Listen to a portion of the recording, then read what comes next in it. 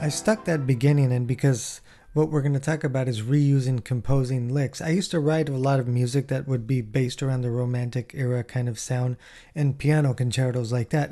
And literally what something literally is when you're doing something like that is a result of studying composers, borrowing their composing licks, and then turning them into your own composing licks. Literally, though, I did not invent anything new. I just borrowed techniques that they used that I've studied and rewrote them. That's all really composing really is rewriting what's already been done. Think about this for a moment. If they say that, well, this song is a standard, this song we're talking about, my favorite blues song is a standard 12-bar blues. Standard, done before, standard. Simple things like 1-4-5 in major or minor, or 4-2-5 in major and minor, all standard things you would normally reuse to create music. Now this is going to also include certain types of melodic licks that you know. So I bring up the concerto thing because we're going to use E harmonic minor, and I'm going to do something like this. Alternate between these two inversions, outlines of the E minor chord. Doing something like this, okay? A lick I already know, so we're going to alter just slight a bit. And we may alternate between that and the dominant. That's very common in that time period. So let's create our new lick. Dominant. Okay, well, it needs work, but just 1-5, 1-5. So instead I might use a standard pattern like this, following it up by the first pattern. And everybody knows this little lick. And we're still outlining that E minor chord.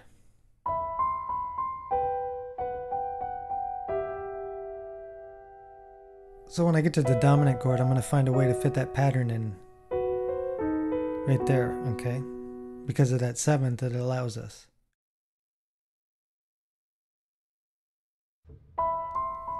So I could either use that one pattern in there or only use it once on the dominant. That's totally up to the person. So I'm just showing you that you could just that pattern once here. So what I'll do is just record a version of this in with the other pattern continuously falling.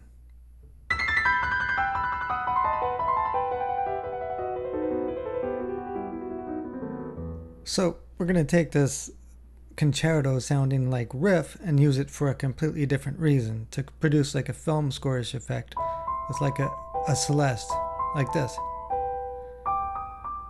using chromatic medians, very typical.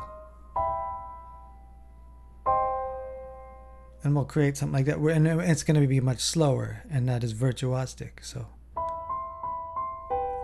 using the same exact aspects of that concerto sounding like lick, we have something completely different. Maybe going from that C minor to a D flat 6 kind of sound.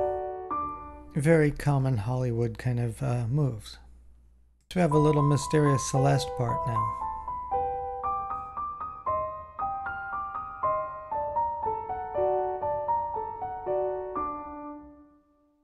Played into the sequencer.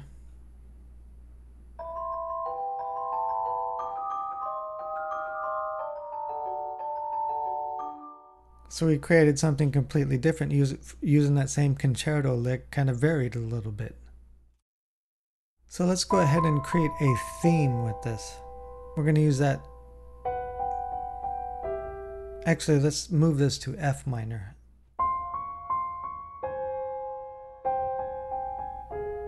Okay, we'll start with that. And then we'll go to B major. Tritone move, typical F minor, and then to G dominant 7th, and maybe to C. So we have a chord sequence to work with. So I don't really want to do it like just straight stiff like this, exactly like before. Maybe I want to do it with a little bit of swing triplets. Something like this. A little bit of variation of the same exact part. Move or lick, whatever you want to call it.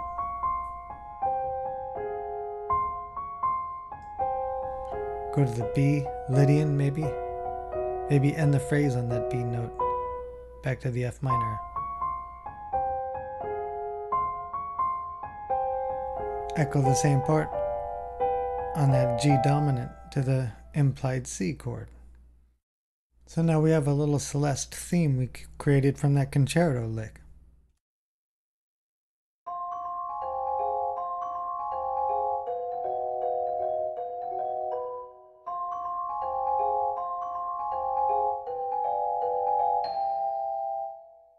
So now we're a very far cry from this that we originally stole the lick from. We stole it from ourselves.